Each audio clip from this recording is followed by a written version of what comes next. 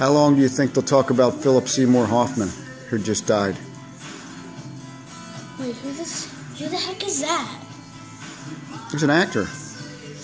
I'm trying to think what you would know him for. Besides 60 Minutes. He was on 60 Minutes. But I'm not sure you've seen any of his movies.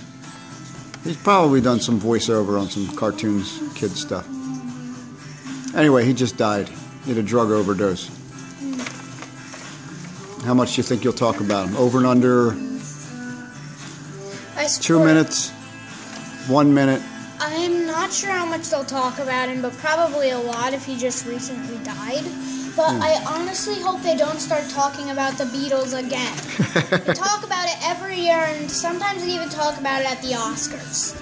No room for that, and no winning. I don't think there's any Beatles talk, but you never know. They are kind of the icons of all icons.